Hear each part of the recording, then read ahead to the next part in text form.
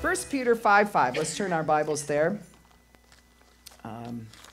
We've been going through, and actually we talked about in 3 John chapter 2. It said, "Beloved, I prayed that you may prosper in every way, that your body may keep well, even as I know your soul keeps well and prospers." So we're already knowing that in order for even our body to move ahead and be healthy, and our soul needs to prosper, we need to have that happen.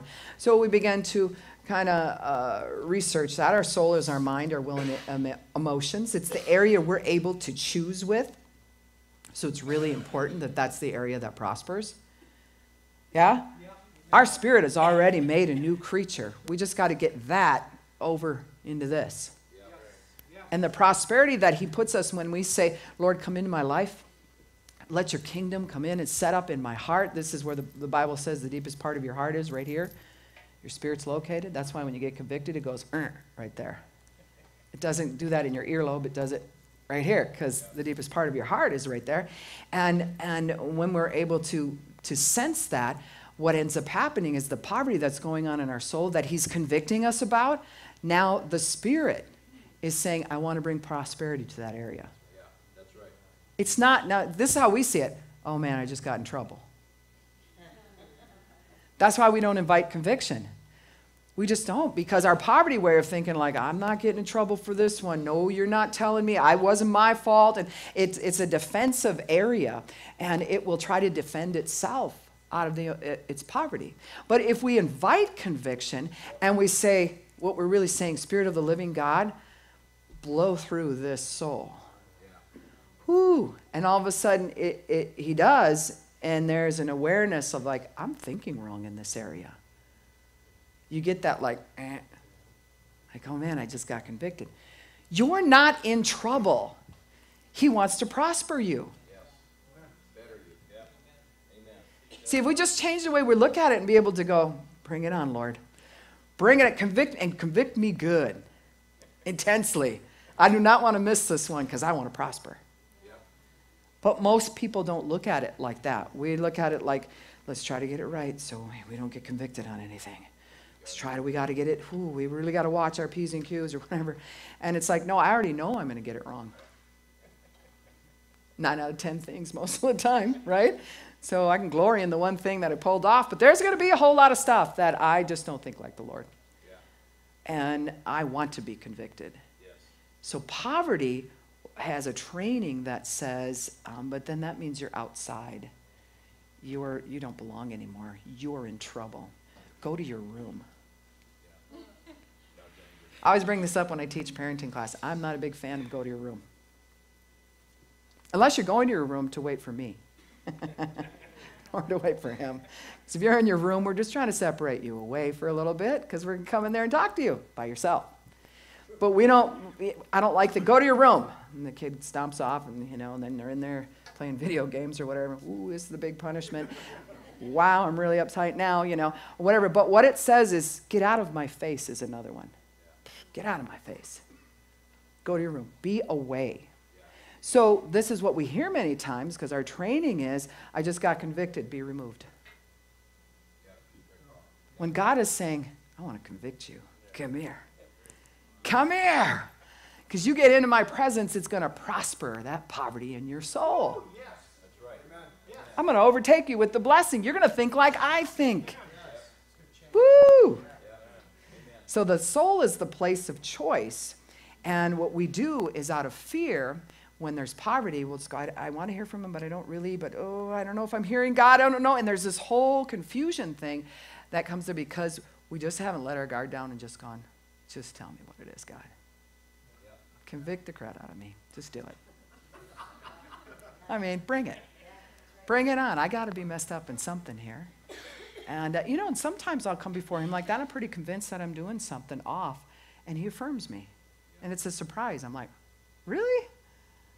And then I'll go and I'll research, or I'll find out about different things. I'll get knowledge on it. And it's like, oh, I wasn't as off as what I thought I was. But there's something about that, humbling ourselves to get that prosperity. Yep. It's not a thing, right? It's him. Yeah. We're embracing him and his presence. All right, so your knowledge base, where we have our mind, will, and emotions. Our will makes the choice. Our knowledge can tie into just how we make the choice, and then our emotional base is supposed to support all that, and that is usually kind of a mess. I mean, if we could get our emotions together most of the time, that would be that area that would just give us clearance, and we just run the race even harder. But it's our emotions that need to prosper. Yeah. They need to be silenced in certain areas, and they need to come up and feel in certain areas. And prosperity will do that. So you have to have the knowledge from the Word to get that to happen. But what ends up happening is sin has touched us all. We've either participated in it or it's happened to us. And what it's done is it's deposited that feeling of like, oh no, fear. And that's the thing that's subtracted from us that causes us to be in lack. And when you have lack, you fear more lack. And you have lack thinking. Then you start thinking lack's coming more, and there's more lack. And I don't know, and this happened to me before. It'll probably happen again. I'm not sure what's going to happen next. All of that starts going down the line. And when we become born again, and we become, like we said, new creatures in Christ, we're a new creation is the better way that I like to say, because like I've said before, whenever I say creature, I always think of some sci-fi thing. I'm a new creature. I don't know, but that's just me, and so I have to go over to, no, I'm a new creation. Pretty sure on my worst days I look like a creature, but on my best days I'm a new creation. That's where God is operating. And so he wants us to move over into that. He's deposited prosperity right here in us. Yes, he has. When we said, God, forgive our sins. Yes. He sent the sin away, and they said, come into my life. He set up his kingdom, and his kingdom is total prosperity. Yes. Amen. Yeah, amen. He wants to prosper us in all things, at all ways, at all times. Yes. Amen. He doesn't know how to be lack. Yeah. Exactly. Amen. So how do you bring him and think he's going to bring lack when there's no lack in him? Yeah? Yeah, that's good. So he's going to come in and he's going to bring that. The first area he's going to want to bring that in right here is when he sets up his kingdom here. And then that overflow is going to go right up into our soul, our mind, our will, and emotions. And it's going to be touched by God. And prosperity will come. And it will challenge every area of lack that you've ever had. Every area that you've been subtracted from. It'll challenge that. It'll almost feel tormenting. So how can that be the blessing? Because our idea of the blessing is just kind of how you picture if you won the lottery. All the emotion, you know those sweepstakes things you see the commercial or whatever where they come up and they're like, knock on the door and it's like, you've just won. We picture prosperity will always have that feeling of like, yay, we just got the big check and we're standing there getting our picture taken. Yay, it's great. Well, even in those services where God moves on us the most, and it kind of feels like that, you leave, you go, yeah, that was awesome. That's when prosperity just came over onto you. And all of a sudden, your soul and prosperity are going to have a talk. Yeah. All the rest of that week, that's where people will say, I left that service and I just was so pumped and I felt so good and whatever. Yeah, because you just got the check. Now how are you going to spend it? What area of your poverty is that going to be divvied out to? See, then it goes, oh my goodness, we're going to have to do this. So one of the things that we talked about is how it says in the Amplified, 1 Peter chapter 5, verse 5, is, I had her go get me an apron here, because it says, likewise, well, I'll just go down to it's about halfway through verse 5 and just jump into it because we've talked about the other parts before. It says it like this, it says, clothe yourself, but it says clothe or apron yourself, all of you, with humility, as the garb of a servant, so that its covering cannot possibly be stripped from you, with freedom from pride and arrogance toward one another. For God sets himself against the proud, the insolent, the overbearing, the disdainful, the presumptuous, the boastful. And he's just given some examples. He could probably go on. And he opposes, frustrates, and defeats them, but gives grace, favor, blessing to the humble. So now, when we're looking at this, he's asking us to apron ourselves with humility. And humility is a supernatural thing. So we have to go, okay, so by faith, I'm going to do something that's going to put this apron on. Just the same way when he says to clothe ourselves with the armor. We have to take that by faith. We have to go, I am putting on salvation today. That's what I'm doing. I'm going to think salvation thoughts by the word. My heart is covered by his righteousness. I am under the blood of Jesus. And so we put that on. And we do that, but then there's a walking out of that. And part of why we apron ourselves with humility is what he said is so that we can serve. Yeah. Right? There's something about serving. Yes. Susan, would you mind coming up here and let me apron you? I'll put some humility on her. It would be nice if it worked that way. Just like, could I have, and you just put it on. But the thought is that she comes and you can leave it hang like that, but it doesn't say to do it that way. It says that when you put it on, it's like your intention is, I don't want to have to tie this thing again, right? So you're going to put a good knot or something in it. Make sure that it's tight because it's aproned on you. And your attitude then is to serve. I'll have you stand here a little uncomfortable for a little bit because she's serving right now, right? So if there's any poverty in her, it'll automatically come up just because she's serving. Right here, right now. Clothe, apron yourselves, all of you, with humility as the garb of a servant, so that its covering cannot possibly be stripped from you, with freedom from pride and arrogance, and it goes on in that. So in order to keep that apron on, we have to have set ourselves as a servant. So when you set yourself as a servant, when she put it on, her intention is not like, if she didn't tie it in the back, it would be like, well, we'll see what I do. Maybe I'll spend an hour here and I'll serve. Then I'm going back to doing other things. The intention isn't like, no, it's on. It's going to stay. When she's aproned in like that, her attitude is, I am going to serve no matter what. Yeah. Because humility needs to be there no matter what. And in order to keep humility moving, we're in that servanthood realm, right? Yeah. And so they kind of go together. And so to be in that and to have that, what's going to end up happening is to make sure that that stays on, it's going to challenge anything that's inside of us. Because when we say I'm going to serve, it's going to take whose power? God's. Right? So then you have to go to God, you humble yourself as a servant and say, what would you have me do? And Lord, I need your power to do this. So you got to go before him, these two things. If she takes that off, she can go and do amazing things. All in her own strength. People do it all the time. She could start a company. She could do all kinds of stuff. I don't need God. I don't need God for any of that. Then you don't have God's blessing, and your heart's not being changed. You're just doing what you can do when you can do it. But when she's saying, I want to come over to how the kingdom works, I'm going to apron up in this humility. I'm going to come over to how he thinks by serving. So this is what happens, is any of our insecurities, any of the stuff that we aproned up with, and I would have bought a pacifier, but I was like, that's going too far. All right, you can suck your thumb if you want, but any case, so we go into servanthood in our lack. Now, when a child is born, they've come from complete surrounding blood flow. All life comes from their mother and from God generating that. It's like they're all taken care of. Then as soon as they come out, all of a sudden they're aware their little arms are doing this little flailing thing because they're aware we are in a cold world. And then you wrap them up in the blanket and they want to have that structure. They want to have that like, okay, so I'm safe. They need to hear the mother's heartbeat, right? That's why they always put the baby on the mother's chest. So there's a peace that comes. And sometimes other people can try to give the baby that and the baby ain't having it because it's like, that's not my mom's heartbeat. Sorry, I'm out. They know. So there's that being tied to the mother. Well, it's the same thing in Christianity.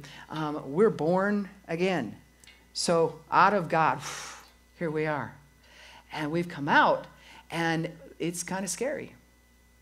And we have our ways of taking care of ourselves and our ways of trying to stay close, and we don't feel that we can think outside of this right here. All of our attention's on ourselves to begin with. As he begins to change our heart, though, he begins a process of any areas that she held on to, any areas that gave her comfort, any areas that she sustains herself, God will wean you from that. Yeah. But he won't wean you if you take the apron off. Because there's no need to. Yeah. Then you can... Yeah. I'm taking care of myself. They call it self-satiating. is a way, when a baby sucks their thumb, it's a way of going, I don't know where mom is, but, I'll take care of myself, right? My blanket's with me, so I'm safe. Bobo Bear is with me, so I'm safe. And then, but we still are really reliant. Someone's going to change the diaper. Someone's going to do, and all the focus is on me. But when you change that, when you come to Christ and you put that apron on, suddenly God's going to start weaning you. And he's going to say, today, we're going to be without the pacifier during the day. You can have it tonight, but not today. Yeah. And there's it's trauma when you do that with a child. Anybody, it's like, where is it? And it's life-threatening in their mind. And that's how it feels to us when we come before God and we say, I'm excited, I want to serve. And you apron in, and if you keep that apron on, it's going to bring up this stuff. And one thing at a time, you can go ahead and sit down. One thing at a time, he's going to want to wean you from. Now, as you mature in God, we'll probably talk about this next week, there's a pruning process where you come in and there's that where he just cuts things out of your life. When you first start out, he's going to wean those things. And most of those things are emotionally based.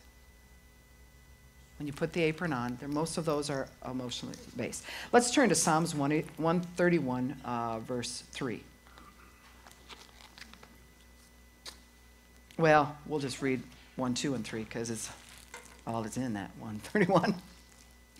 Lord, my heart is not haughty, nor my eyes lofty. Neither do I exercise myself in matters too great or in things too wonderful for me. Surely I have calmed and quieted my soul like a weaned child with his mother. Like a weaned child is my soul within me, ceased from fretting. O Israel, hope in the Lord from this time forth and forward. And so, like a weaned child, the word hope there means trust. Trust is the only thing we have when we don't know the will of God, when we're not sure where we're going. We have to then put out that trust that says, I still said I was going to serve, so I'm going to show up. Yeah, but what if it goes bad?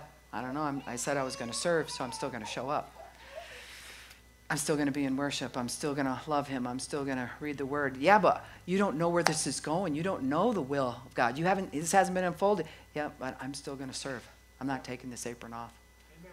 Sorry, not going to do it. Not going to do it when the doctor says you probably should. Not going to do it when your psychiatrist says that. I mean, it doesn't really matter. It's like, now I'm still, in some facet, I am going to serve, and I'm going to humble myself under the mighty hand of God, is what we talked about last week, to be under that hand of love, which is total prospering. Yeah. Love coming to where our lack is prosperity. And then he brings us up into that, and hope means trust. Trust is the only thing we have when we don't know the will of God. Psalms 37:5 says, the Lord says to commit your way unto him. Why? Because it's the only way he can perform his will in your life when you trust in him. So there has to be a commitment that says, apron up, I'm committed. I'm committed to serve you with all my heart, my soul, my mind. I am here. I'm here. I'm here. Yeah, but what about, how your back hurts? I'm here. What about how this is going on? I'm here. I mean, what about those feelings of insecurity? I'm here. It'll come up like that. So what he wants to do is wean the mind. Your spirit doesn't need to be weaned. It's a new creation. Right? So you're not going to wean anything from that because there's no lack in it. We're just trying to get this, where the Holy Spirit dwells, to come over into this. See that? And so as soon as it touches this, we go like this. Because this is how we self-satiate. This is our comfort. This is why, we hold on to earthly things or emotional things. Because there's a part of us that will literally start fretting. Now, it says here, surely I've calmed and quieted my soul like a weaned child with his mother. Like a weaned child is my soul within me, ceased from fretting. Now the word fret means you're agitated, inner turmoil, upset, uptight, or bothered. There's a sign of poverty in the soul. You're fretting. Or we'll use words like, I dread going to work today. Why? You signed up for this job. The boss is probably going to say this and then I have to be up at this time. And we're fretting. There's an anxiety. You're either in the will of God and you're supposed to be at that job and learn to rejoice in it, or get out of the job and serve somewhere else. We're all meant to serve, right? So the first thing we have to do is lock into, are we in the will of God? And trust then that when that's disclosed to us, I'm exactly where I should be, even though it stinks. There's some things I don't like about it, but I'm going to walk through this. And when you're walking through that kind of fire, you've got your apron on, it's going to come up. And then God's going to say, I'll help you through this, but I need your blanket. What? My blanket?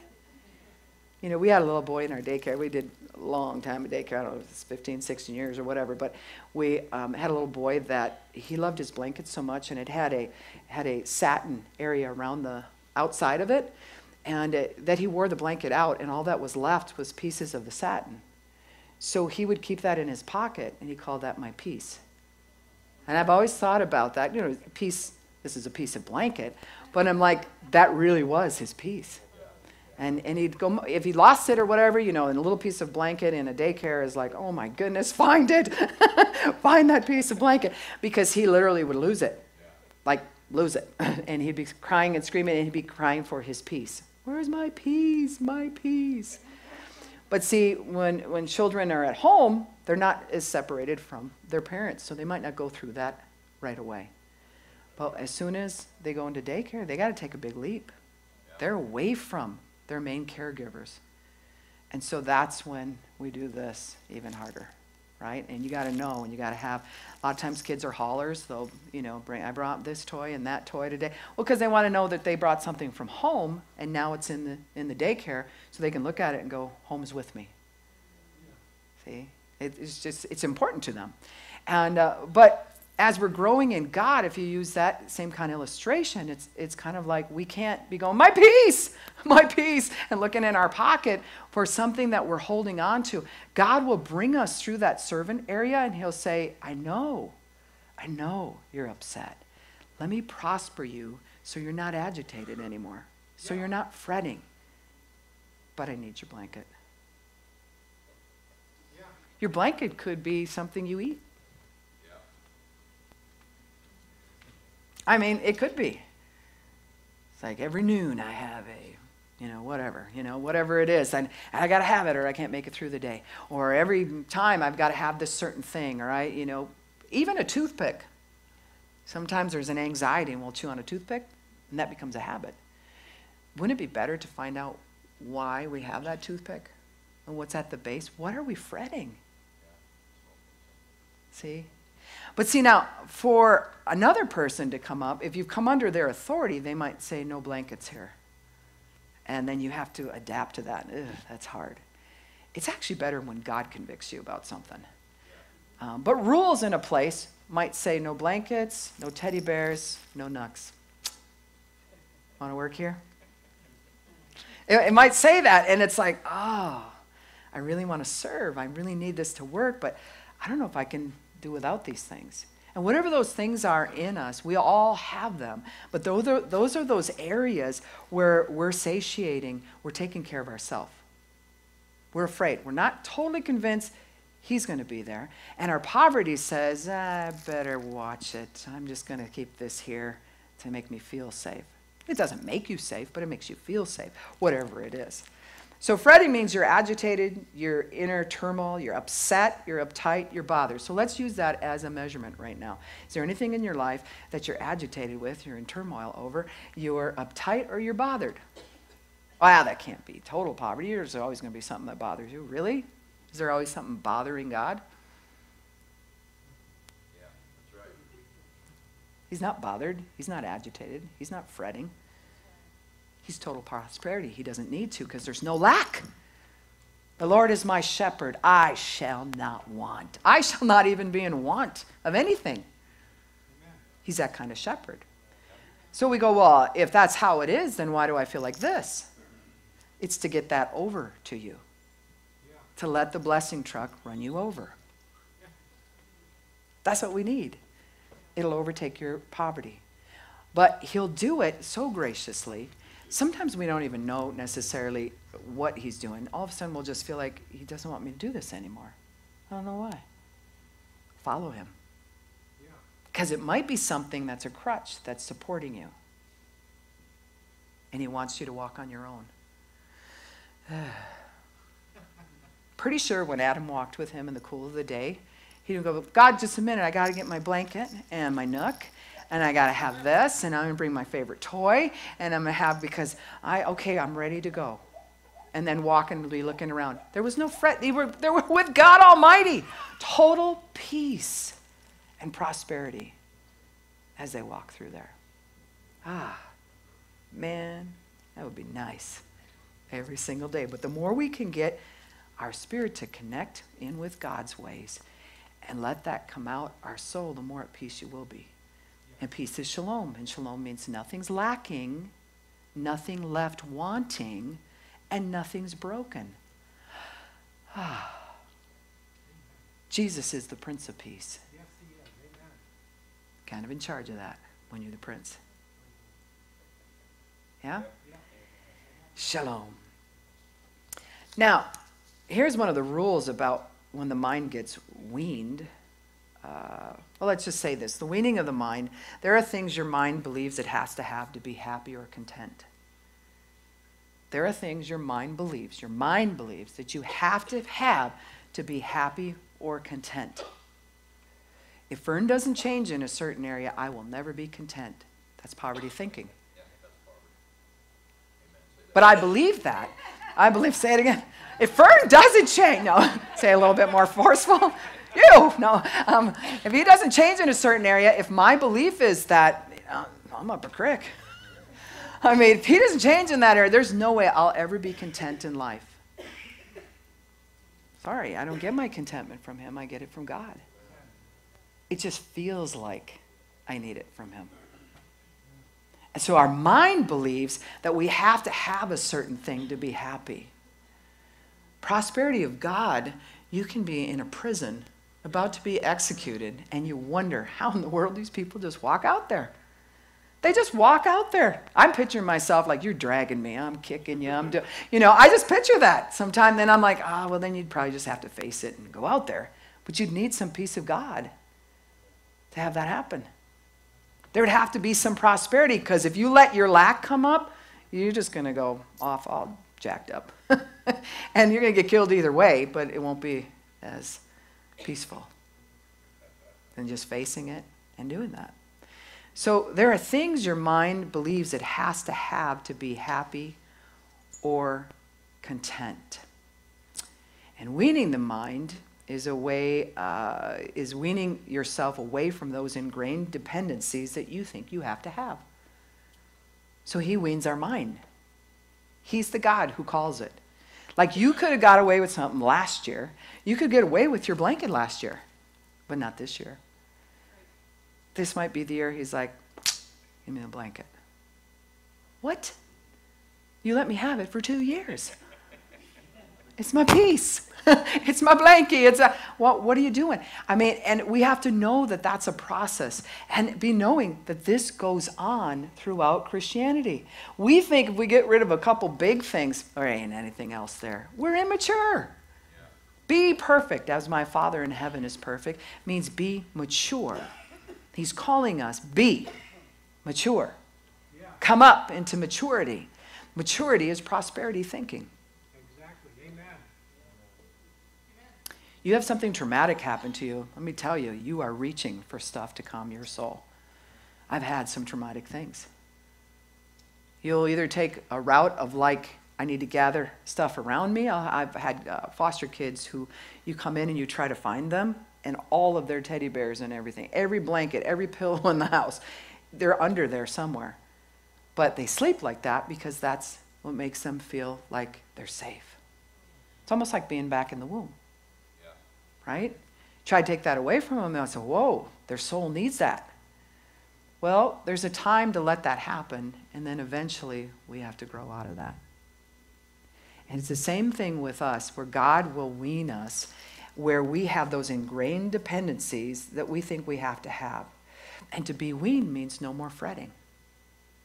So I can take your pacifier away. If you're 2, if you're 1, if you're 8 months old, whatever your belief system is, and I take that away, and that's something that you felt that you were dependent on, it can be a week later, and you're still crying for it. You know, you think, oh, kids forget it, but then they get agitated, and it comes out other ways, and you're like, oh, no, they're doing fine without their pacifier. If they become dependent on something, yeah, now we can have trouble. They're going to have to grow out of that. It's the same thing with us. We can give something up. It's the longer we get away from it, is the more weaned we are. And when it's final, no more fretting. Like, I'm pretty sure, I have to say this way, I'm hoping, pretty sure that if I offered everybody a free Nook this morning, pacifier, then none of you would get too excited about it. Don't let me know if you would, but let's just go with that first thought, okay? That you wouldn't get all excited about it, because there's that feeling that you just know, I don't fret about that, I don't need that. I don't need that. You might need your cigarette, though. You might not be able to talk to people without a Starbucks cup in your hand. Err. Yeah, it's like, you've gone too far. Yeah, we can talk about kid stuff, right? We don't need this. We don't need whatever. But it's true that if you find an area, it's not whether or not, like, say, coffee is wrong or right. It's the motive. Yeah. It's what's going on inside of you. Why do we need that? It's amazing. It's amazing what you'll reach out for when you're in trauma.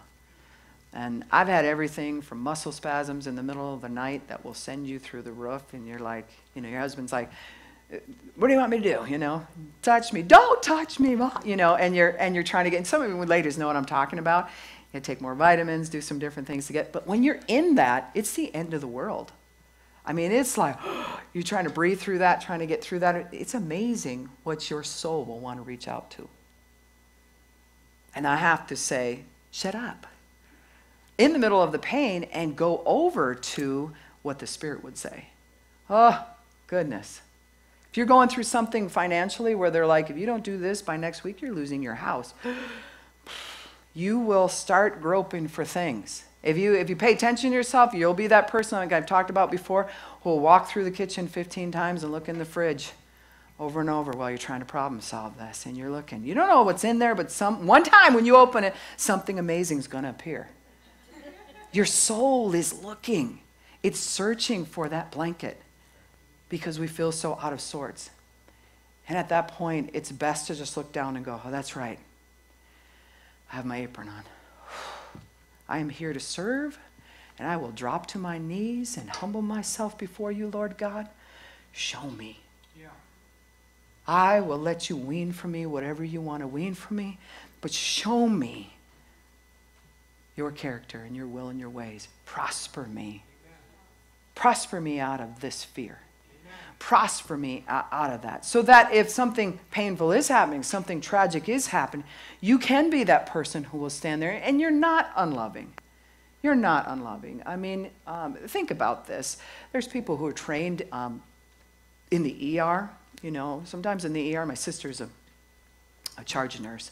And you can have a person sitting there trying to hold what's left of their finger back onto their other finger, and they're there for half an hour. Someone else is having a seizure. There's something going on all around you, and you got to call things. You don't start out like that. You know what I'm talking about. You don't start out like that, but suddenly you have to come up to a place where you can't bow to fear, and you have to call what's happening and get that to go. Well, does that mean that person's unloving? They're so unloving. No, they're in charge. That's how he wants us to be. So that we're not falling apart over everything. And we're not crying out for our blanket. And if we cry out for anything, it's God and his mercy and his love and his prosperity. Come and overtake me in this area. I need help. But we're not necessarily fully aware how blanketed or teddy beared we are until a tragedy comes. That's what we were always saying about America. We're like, oh, Lord, help us. One big moment of something, all the blankies are coming out. right? And it's like everything's going to be, you're going to see some really immature stuff.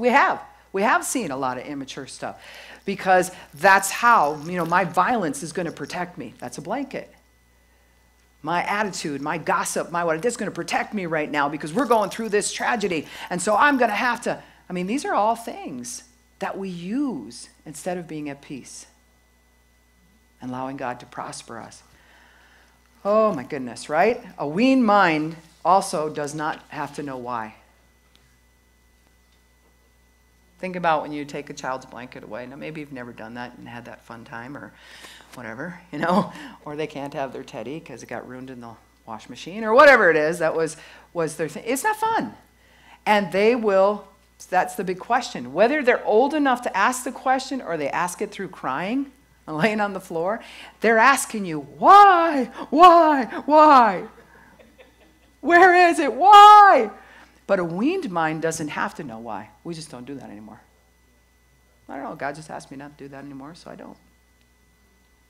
So in some sense, like when I bring up coffee, you say, oh, too far, because that's a cool joke. But at the same time, when I bring that up, I don't have to prove and go through. I'm a natural health consultant. I can go through all the side effects of something like that when you're intaking it at a heavy rate.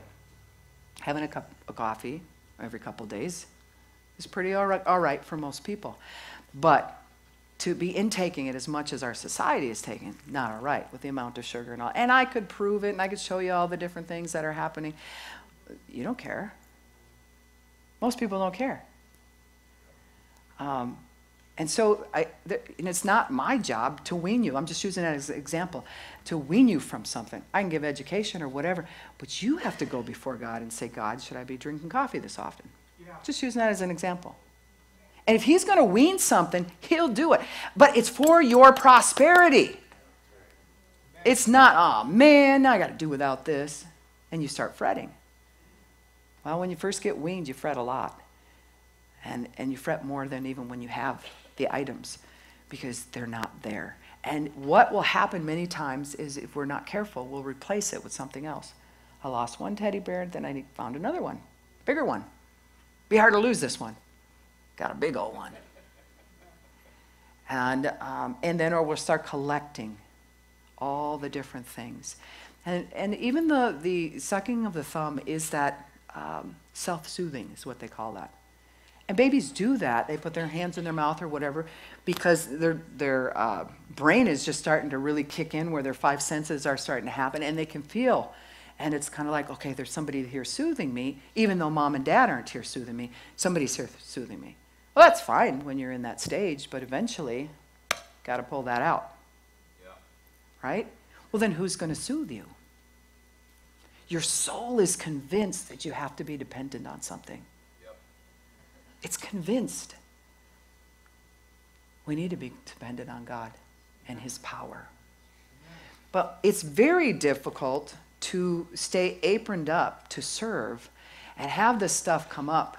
And you're like, and God starts weaning you. And you're trying to focus on your serving while he's trying to wean you from something else. And, and then we get this picture in the church almost like you'll see somebody serving or somebody, let's say myself even, being up here because I'm behind the pulpit, we're on YouTube, blah, blah, blah, and it's just like, oh, they just know how to serve. How do you know I didn't have a blanket yesterday?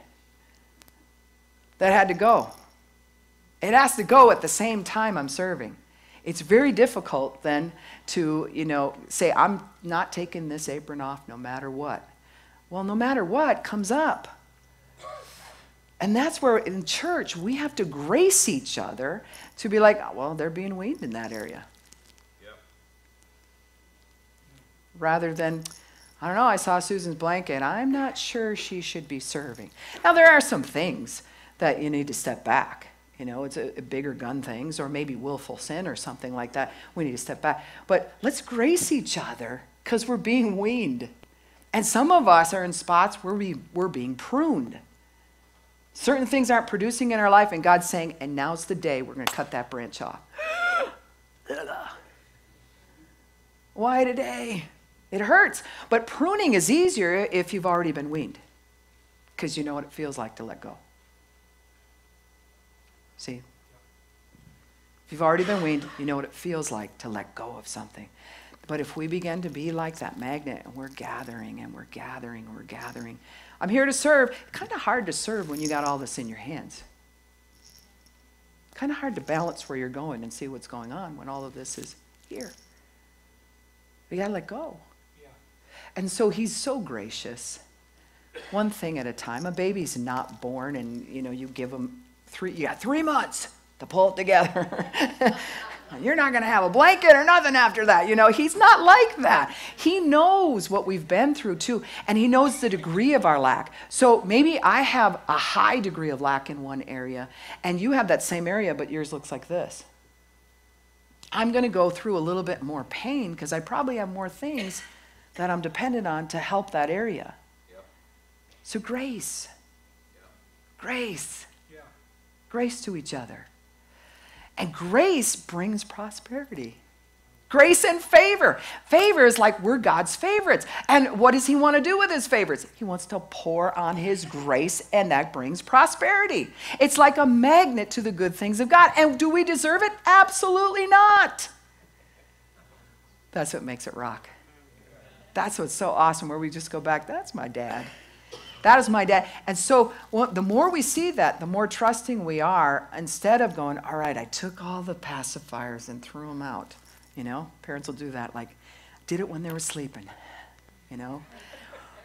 Today is going to be a long day, whatever. And we prepare ourselves for that. You reach a point where maybe it's not done that way.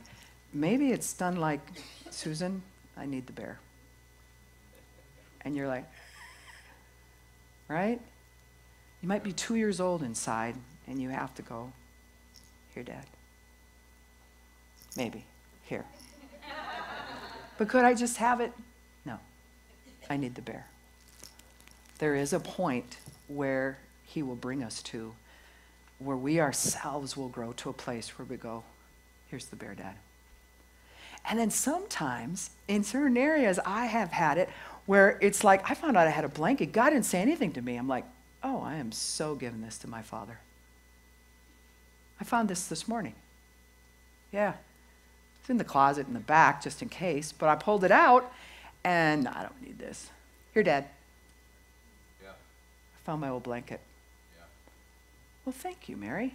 And he'll take that. That's the exchange from poverty to prosperity. So if you say, well, I don't believe in the prosperity message, you are in big trouble. Because it's not a money message. No. Yeah, exactly. It affects your money. It's a healing of your soul. Lord, my heart, this is the point he came to, is not haughty, nor my eyes lofty. How come? Because he explains it in a little bit here. Neither do I exercise myself in matters too great or things too wonderful for me. So he has a measurement of where he's at. Surely I have calmed and quieted my soul like a weaned child with his mother. Like a weaned child is my soul within me, ceased from fretting.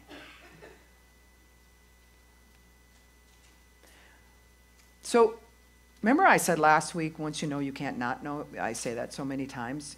So now you know this sermon and this, right? I'd say I'm sorry, but I'm not, because if you are presently being weaned and you didn't know it, now you know. If you're not presently being weaned, good chance you're about to be weaned. Love me, hate me, whatever. This is what he told me to say. And so there is that thing, though, that says we prayed. I mean, Dean has prayed several times here, and God has given him scripture on prosperity, both financially, emotionally, all those different things. And we've put our faith toward that. So we asked for the blessing truck to run us over. So it's too late. We already put that in motion. So you can't be like, wait, in your poverty, grab your stuff like, could you wait? I don't want to be run over. No, the blessing truck's coming. And when it hits up against what you're dependent on, here, Dad, here you go. Don't need my blame no more. Right? I'm a big girl. And then he will grow you into that. Right? This is why sometimes when children fall down, they will cry for their blanket. Now, don't get upset with me, but now think about this as parents. This is a side thing. There is a point where you have to make sure your child is weaned, or they will learn dependency on things. So like the little boy, peace, my peace, or whatever, he had that peace till he was 7. Okay, no. He should have been getting something from his parents, something there. And so what that says is, okay, later on, wasn't that cute that he had that little blanket, that little piece or whatever? Yeah, well, when he was 16, what about alcohol? My peace. So we really have to go, let the child go through some of the crying and some of the things that have to be. And if they're dependent on anybody, they should turn to you. Mom, help me. Mom, pray for me. And you turn them to God. We're going to pray to Jesus right now. That's what we're going to do. See, so all your dependency turns over. There's a time and a place, and each child has gone through different things, so it's not a law, it's not a whatever. But what I'm trying to say is just pay attention to that. Pay attention. And sometimes when we're not allowed anything, it creates such a big need, as they've been proving that too, that as you're not allowed anything, buck it up and tough it up and all that kind of stuff, that eventually children will reach out for things too, because they didn't get what they needed to feel safe until they grew to that point. And now they're reaching out to things they shouldn't be reaching out to as an adult. See? Pornography, the base of pornography goes back to nurturing. If you were properly nurtured. There's other reasons that it can, really catch you. You can just get addicted by looking at it enough to get your brain addicted. But the base of why we turn to those things many times is this. A person's not an evil, wicked person. They just got a blanket. God wants to prosper you out of that. Let's stand this morning. The Lord says to commit, this is Psalms 37:5, to commit your ways unto him. Why? Because it's the only way he can perform his will in your life when you trust him. So that's that commit. And then we say part of our commitment is I'm here to serve, Lord. Lord of the harvest, I'm here to serve. Thank you for setting up your kingdom in my heart. I'm showing up for duty. I'm here to serve. Put that apron on pretty tight. Tie it in a knot if you have to, because all of your things that are here are going to say, get rid of that apron. You don't need to serve. Servanthood goes outward. These go inward. It's about me. So part of him, he uses that as a tool, servanthood, to get us to grow and to mature and to prosper us. That's the seed time and harvest in it. He wants us to come up to be able to serve. And as we serve, we're planting that seed, but we're not planting it for us. We're planting it in other people. And it matures us, because we'll get weaned in the process, we'll get pruned in the process, and we will produce. And who gets to eat first of the harvest? But the laborer. Hallelujah. Father, we just praise you and we thank you. We thank you for the weaning process. We thank you, Lord God, that we're clothing up with your apron and that you're showing us, how do you want me to serve, Lord God? I want to serve you, from me to you, but I also want to do some things. I want to help in the nursery. I want to help greet people. Whatever it is, put me in a spot where I can serve so I can mature. And then, Lord God, whatever needs to be weaned, Dad, you make that call. And Holy Spirit, you counsel us through it. Just like Mom. Just like Mom. And we will give up the blankets and we will give over the things. So our total dependency is on you. Do this super on the natural in our hearts right now. In Jesus' name. Amen. You may be seated. How many of you know that you're being weaned of something right now? Okay. That just shows we have a halfway healthy church. I'm just being honest. Because there's always something God will be weaning you of. All you have to do to find out, well, I don't know, he's not working on many, get an apron on once. Come over to the weaning area. Put your apron on. Let's work together. While I'm being weaned and you're being weaned. And we have our little crabby times and stuff like that.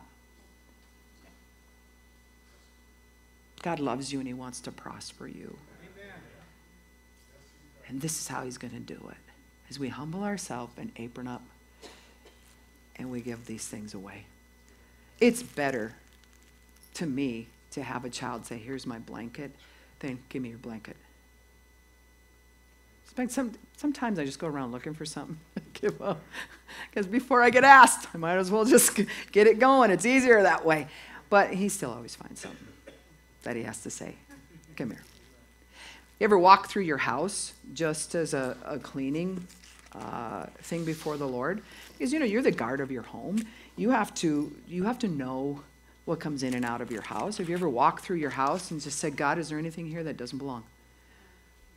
What in this house does not please you? And if you know for sure it doesn't please him, please don't give it to somebody else. Somebody one time brought all this demonic, I don't remember if it was dragons and sorcerers or whatever, and they're like, I'm giving it up, but you can give it to anyone in the church you want because I'm just letting it go.